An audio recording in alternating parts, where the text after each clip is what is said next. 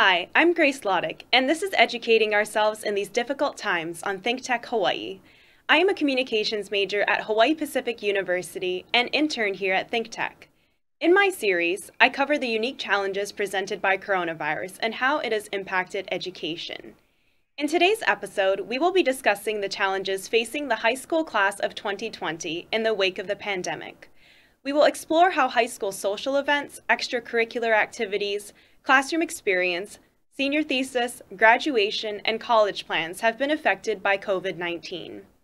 Today, my special guest is Lauren Baker, senior at Trinity Christian School and incoming freshman at Grand Canyon University in Phoenix, Arizona.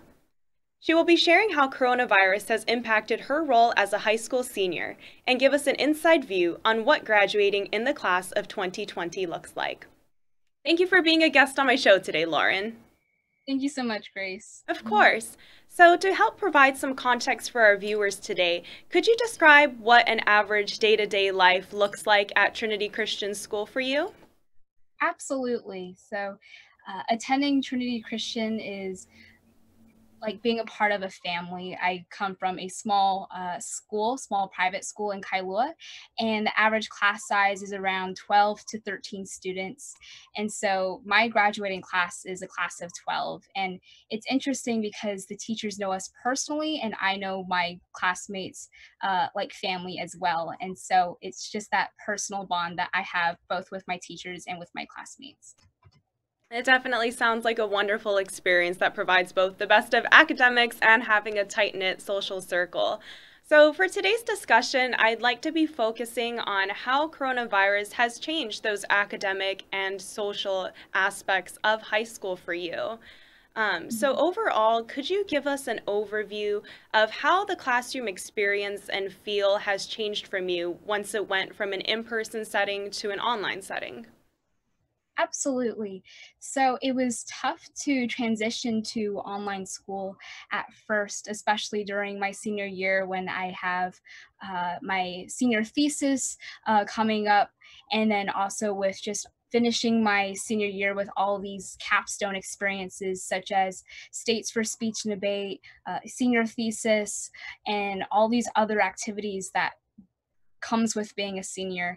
And so giving up those experiences was tough at first, but it came a lot easier with the support of my teachers, knowing that they still cared for me and that I could always reach out to them online via email, text, and whatever. And then also just through my classmates as well, knowing that I'm not the only one going through this, that there's so many other seniors experiencing this loss as well, and that no matter what, uh, I still get to graduate high school regardless. I think that's great that you're keeping a positive mentality, that despite it all, you still will be able to finish. What sort of coping tactics have you been using during this stressful time, and what strategies have you found have been most helpful in receiving support from others? Yes, so a few things that I've been doing to cope with uh, coronavirus and the loss of experience from my senior year has been through talking with my classmates, talking with my friends through FaceTime, texting. Also, just hanging out at home has been great too. I've been baking a lot, which has been very therapeutic. And it's just been great to connect with my family more, as well as, I'm still connected with my friends and classmates as well through social media and texting. hmm Do you believe that the coronavirus pandemic has somehow negatively affected your social life and experience with connecting your classmates? Like, I understand that senior year is often a time where we feel like we need to hold on to these very last moments that we have with these people that we've been attending school with for quite some time. Has that been the experience for you? Yeah, it's been tough spending the last 2 months of my senior year at home and away from my classmates and my family, really. And it's just been tough because we have this vision for our senior year where we have prom, where we have graduation commencement ceremonies, where we have senior thesis, senior soak day, senior ditch day, and all these experiences that we've been looking forward to for 4 years even more than 4 years, and to not have them has been hard. But I found healing, and I've coped with that. Just honestly knowing that I'm not the only one going through this time.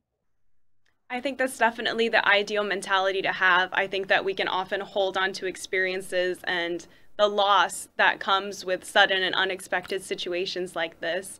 But that's definitely reassuring to hear that you found a way to cope with it. And I think that's definitely inspiration for other seniors going through this difficult time as well.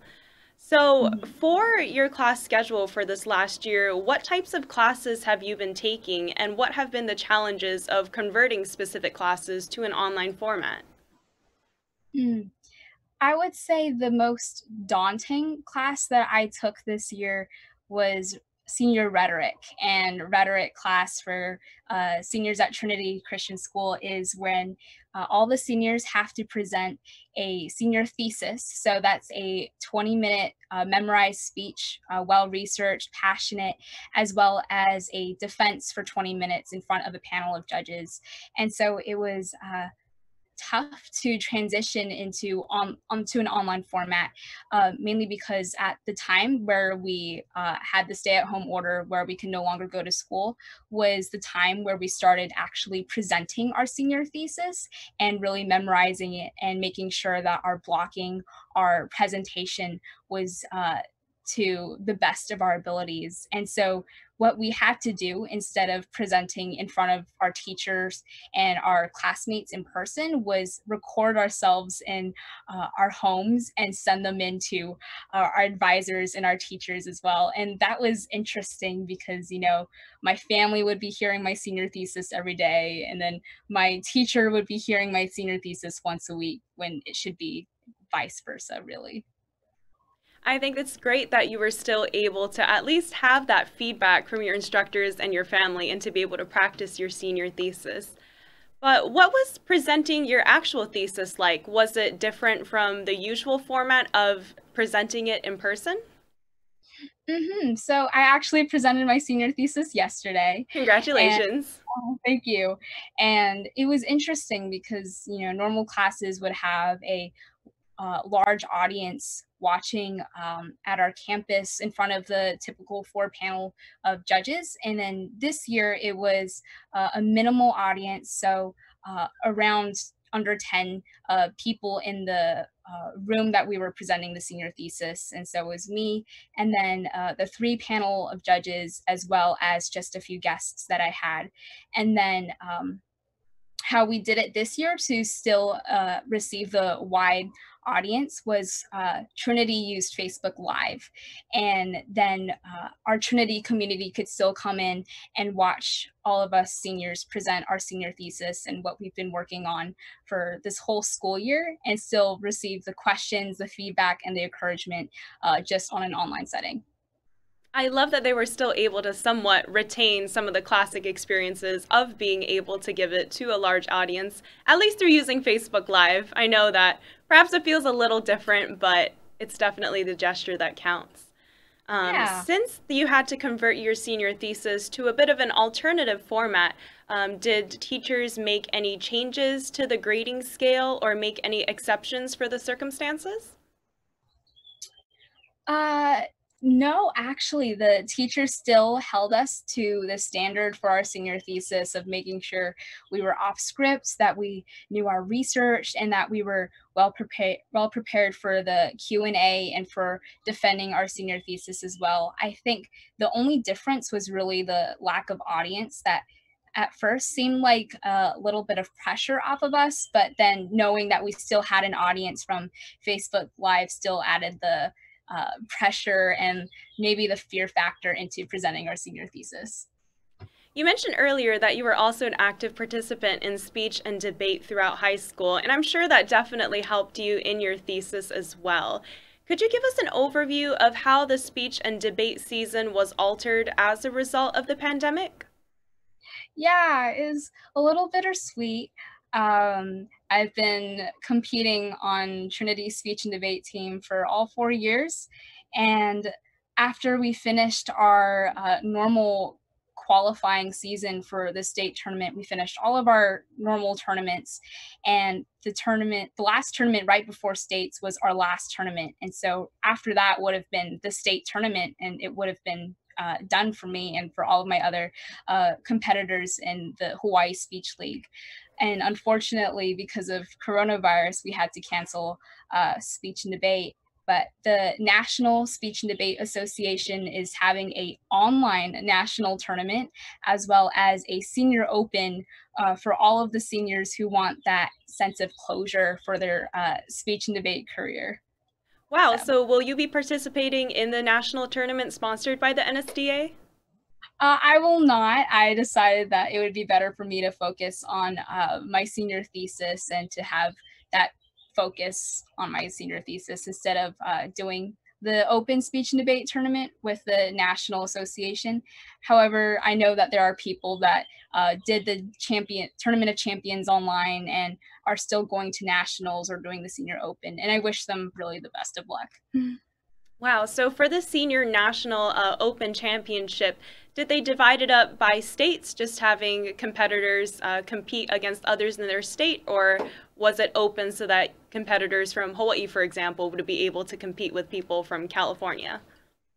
Yes, it was the senior open tournament, and so Hawaii decided not to send any qualified people to nationals just for a sense of maintaining fairness in our speech community in Hawaii. But instead, they invited the seniors to participate in the Senior Open. So that was just an opportunity for all seniors in speech and debate to do this online tournament format as a sense of closure, to perhaps have a friendly competition with people from or students from around the country.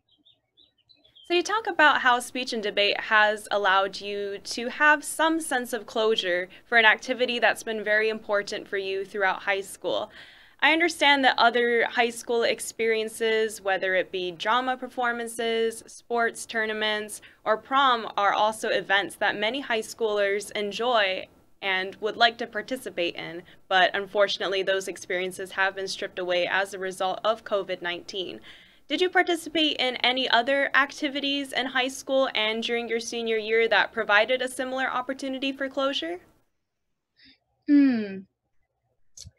I would really say I did cross country in the fall season, which was really fun. Actually, I did get to finish that, which was exciting. However, every May at the end of the sport season for Trinity, we have this thing of called Athletic Banquet, and that's when we recognize all of the athletes that have participated in Trinity athletics for that past year. And so participating in cross country for all these years and not having that last athletic banquet to recognize the seniors and for their participation in athletics for all these years that we were at Trinity was tough. However, we made adjustments to the athletic banquet, and instead the coaches and teachers made videos for us recognizing our seasons, as well as the seniors to say goodbye and that they enjoyed having us on their sports teams. That's definitely amazing that they were able to make those changes for you and still keep some of that experience of feeling like you're being celebrated and recognized for your efforts in the sports team. Lauren, actually, in a moment, we will be taking a short break. Again, I'm Grace Laudick, and you're watching Educating Ourselves in These Difficult Times on ThinkTech Hawaii with my special guest, Lauren Baker. We will be back shortly. Aloha, I'm Lillian Cumic, host of Lillian's Vegan World, the show where we talk about veganism and the plant-based diet, located in Honolulu, Hawaii. I'm a vegan chef and cooking instructor, and I have lots of information to share with you about how awesome this plant-based diet is. So do tune in every second Thursday from 1 p.m. Aloha.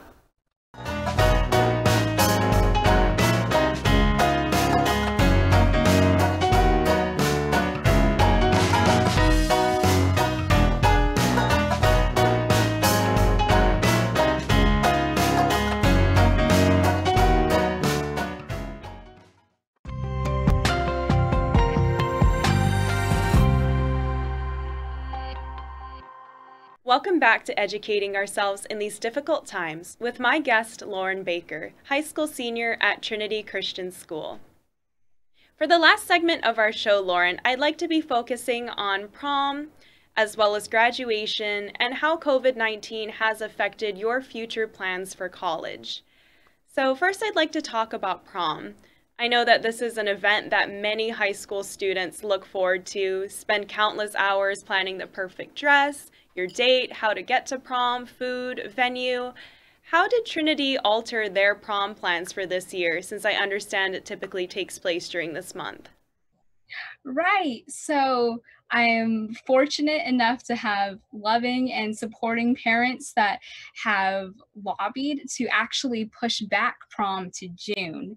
And we're having prom at Mid-Pac Country Club, and it is still on, especially since coming from a small school provides us the ability to maintain social distancing, I guess, and we can still have prom. I still get to find the dress, I still get to go with my friends and still have that experience of having my senior prom, really.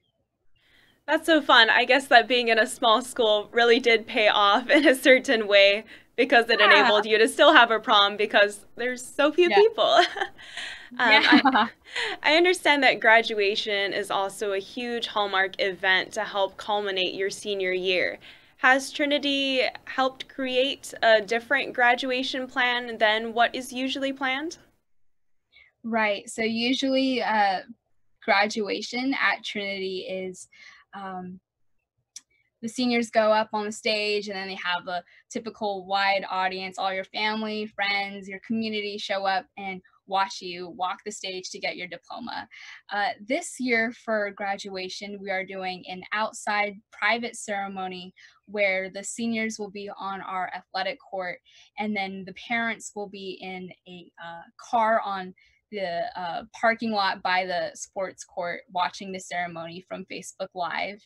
And then once we have our private ceremony, we'll have a social distanced lay reception where all the seniors will spread out along the sidewalk of our parking lot, and cars will be able to pull in into our parking lot and drop off a lay at our table or stand, and then a designated person will be able to give us the lay. That's so sweet. I love how Trinity has still made such an effort to help retain so many of the experiences that high school students look forward to for the end of their high school careers. We actually just got a question from one of our live viewers. They wanted to know more about your senior thesis topic. What was your senior thesis on? My senior thesis was about how uh, pornography and prostitution actually contribute to sexual violence and forms of sex trafficking. Wow, that is definitely a deep topic. Could you perhaps tell us what was the inspiration behind choosing to create your project on this topic? I am a strong advocate for rights, for human rights, and to bring justice for people that are victims of these forms of violence. And I wanted to really have a challenging thesis, not only for myself, but also for my community to show that, perhaps our choices and how we view people as maybe objects sometimes can contribute to a larger scale problem of sexual violence and ultimately sex trafficking. I think it's vital, and I love how you took the time to shed light on an important topic in our society. I think that people often don't think too deeply, just clicking on a website in their free time, and they don't realize how it really does contribute to a larger problem at scale. So I definitely congratulate you for taking the stride and taking the challenge to help cover an issue that's so pervasive in our society that perhaps many of us don't even realize. Is this area perhaps something that you'd like to go into in college to study more in depth or pursue as a career? I plan on attending Grand Canyon University, right? And I'll be majoring in government with an emphasis in legal studies and then minoring in communications. And so it is my dream perhaps to maybe be a attorney for women in Hawaii specifically that have been victims of domestic violence. So perhaps a family or marriage attorney would be my dream job. Wow, you are an inspiration, Lauren. I think that that's definitely a challenging career that many people feel hesitant to pursue just because of the extensive education and knowledge required for it. But I love that you're still taking the time to pursue that despite the fact that it may be a challenging career path, albeit rewarding, I believe. Mm-hmm. So for your future plans at GCU, will you be able to attend classes on campus for the fall, or has GCU arranged a different plan for incoming freshmen? Right. So as GCU is leaving it optional to students to go back onto campus, personally, I do plan on going to GCU in the fall. I'm really looking forward to it and having that fresh start and meeting all these new people in Phoenix. And hopefully with the coronavirus curve staying flattened, we could truly go back onto campus without any fear of COVID-19. In the light of the pandemic, has that affected your college decision or your college planning? I would say so, in a sense of money. Obviously, college is already expensive, and wanting to make sure that college could be as affordable as possible in the wake of our economy going on a downturn now because of coronavirus. And GCU did give me the best opportunity that was economically reasonable. They gave me the best package, really.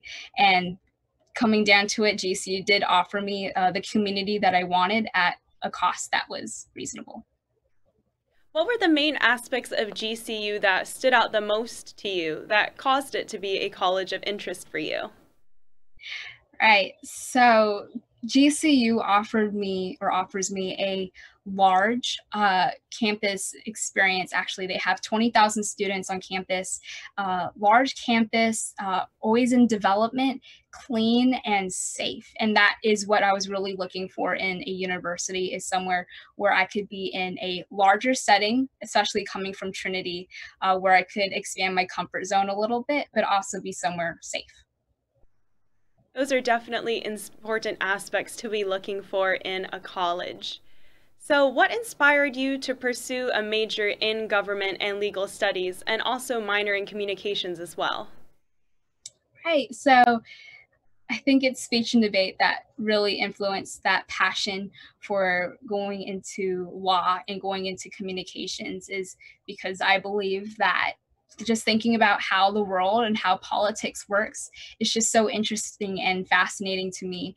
And to really learn how to speak up for things that really matter in our community is what has fueled my passion for going into law. Speech and debate sounds like it's been an essential part of your high school experience. Do you plan on continuing pursuing speech and debate in college as well? Yes, I was just accepted onto the GCU speech and debate team. So I'm really looking forward to being able to travel around the country to California to participate in speech and debate tournaments and to really continue my passion for it. Congratulations, Lauren. Have you decided what categories of speech and debate you would like to participate in college? I think this time going into college, I want to try definitely new categories that I didn't do in high school. So in high school, I did a lot of platform speaking as well as a lot of debate categories. While in college, I would like to try more of the acting and the theater side of speech, definitely. So to expand my comfort zone a little more. For some of our viewers who might not be familiar with the world of speech and debate, could you tell us what platform speaking is and explain what the types of categories of debate you participated in were?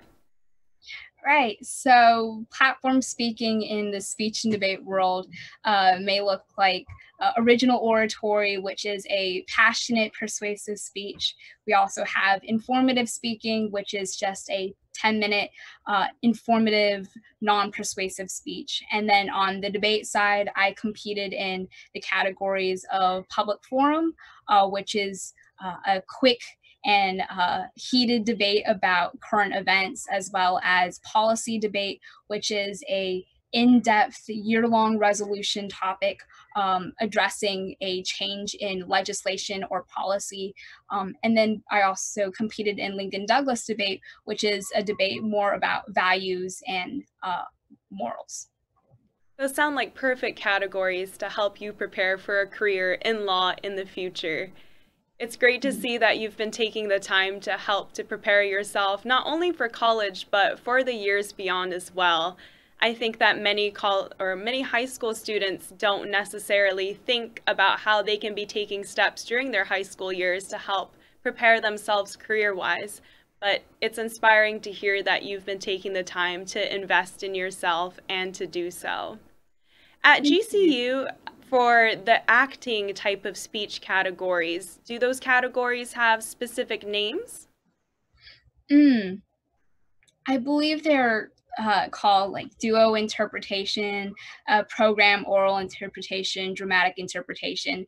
And what these more theater-oriented categories look like in collegiate speech is where you take scripts from publishings, and then you create it into a script, really. So program oral interpretation, for example, is you take multiple genres of literature. So that could be just articles, play scripts, and poetry, and they all have one general theme, and then you combine them all into a cohesive script.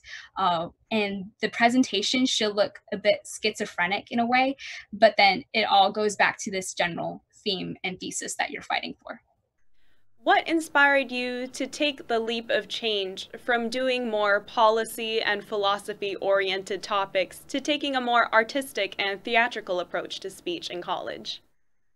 Right. So I think I just wanted to expand my experience in the speech and debate world a bit, coming from at Trinity. Competing in speech and debate was definitely more debate oriented, more platform speaking oriented, and I always wanted to try a more theater approach to speech and debate. And so just going to GCU and having that fresh start and that ability to perhaps expand my horizons in the speech and debate world is something that I'm looking forward to.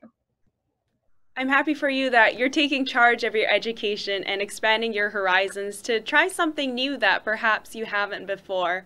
And I hope for you that that helps to lead you to experiences that you may not have otherwise had in high school.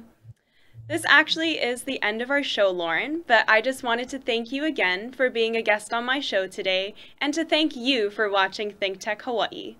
We hope that today's program sheds some light on the unique challenges presented by coronavirus for high school students and help to give you a better understanding of the experiences of the class of 2020 during this challenging time. Again, I'm Grace Laudick, and see you every other Thursday at noon. Aloha.